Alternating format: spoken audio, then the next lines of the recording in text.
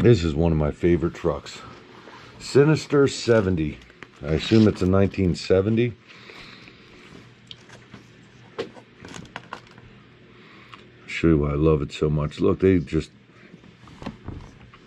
did all that work to the truck, but they didn't do anything to the cab and sleeper. Just left it, showed its age, showed all the years it put in. Yeah, but then you get back here and you actually see that they did restore the frame and everything. Look, beautiful polished air tanks under there. And look at these tail lights. I'm pretty sure they're Cadillac tail lights, but I don't know. I wish I had asked them. I'm just not sure.